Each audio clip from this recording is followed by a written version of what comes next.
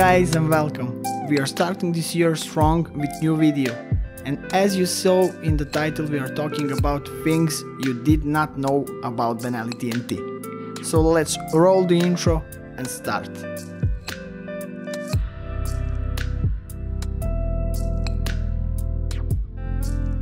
You are probably thinking the TNT is designed by some Italian guy, but no, the man behind the TNT is Adrian Morton, British guy who is single-handedly responsible for the TNT.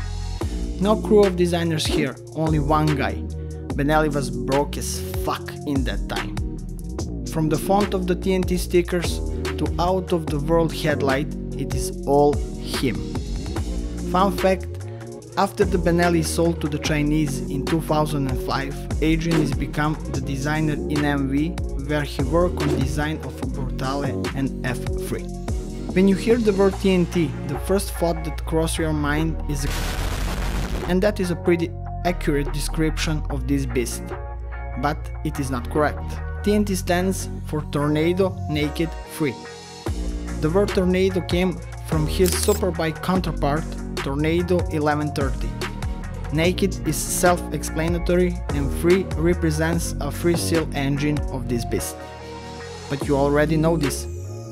If you're into bikes, you have probably heard about Brembo brakes, right?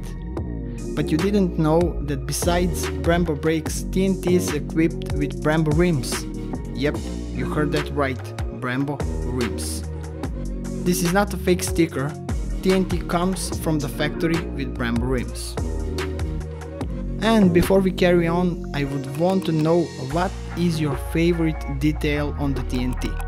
Let me know in the comment section down below. On the fourth place, we have kinda obvious side-mounted radiators, but you already know that too. The thing you maybe don't know is that TNT is only serial bike on the market ever to have this feature. For the end, we have a power button.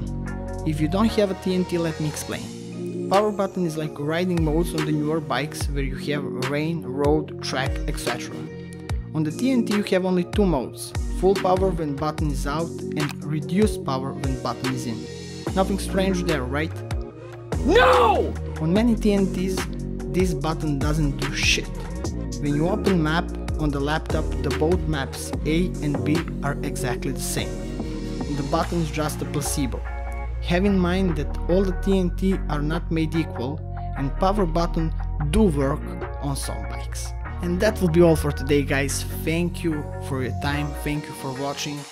If you have any questions, please leave it in the comment section down below. Like I said, let me know what is your favorite detail on the TNT.